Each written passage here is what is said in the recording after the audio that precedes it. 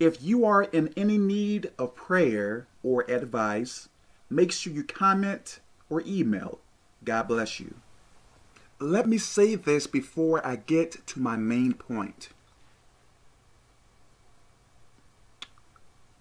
I have received some more confirmations that some more of my prayers are going to be answered, which is amazing.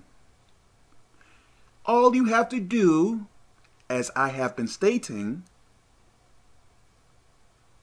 is follow the rules and regulations of the Bible and keep your faith in God and write down your prayers. And you may ask me, why should I write down my prayers? Now, for me, if you continue to contemplate on your prayers each and every day, sometimes that may build impatience within you. I know for myself, now there are some prayers that I may think about every day. And sometimes that can mess with my faith. So what I like to do is pray about something and take my mind off of it, if I can.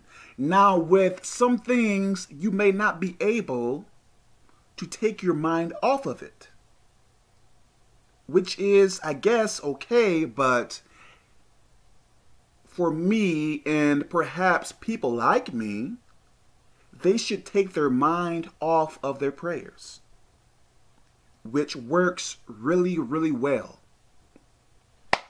So, in saying that, don't only ask for one or two prayers, or don't only ask for one or two things. Ask for more things. Why not? Especially the things that you are in need of. Pray for it. Stop being prideful. Well, Kevin, I can do it on my own. Okay, whatever. So let me get to my main point.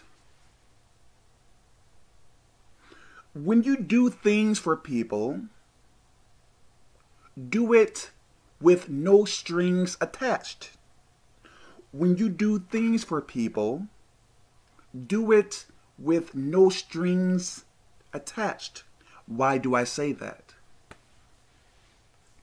And you may say, what is no strings attached?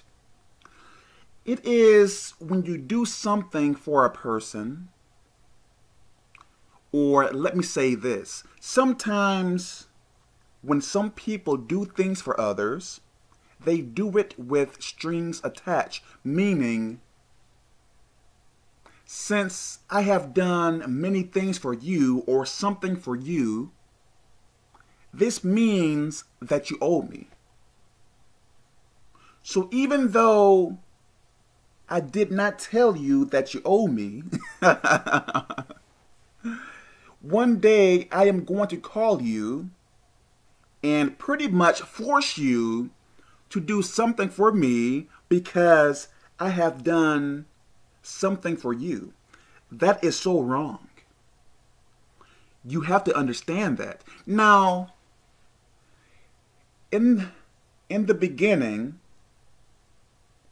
if both people or more people agree upon it, that payment is going to be made, okay, that is one thing. But don't go out there thinking, hey, if I do this for a person, I am going to obligate that person, pretty much force that person to do something for me. That is wrong. Our intentions matter. Yes, God is looking at our good deeds, yes, but He is also looking at our intentions.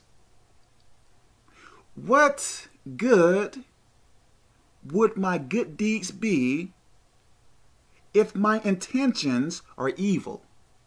Hey, I am going to help out this male or female because when I get really, really close to them, I am going to use them so much. So, how can God bless me for doing good deeds if my intentions are evil? Won't I reap a harvest based upon evil? Because the reason why I am doing those good things because I am being evil. So your intentions matter.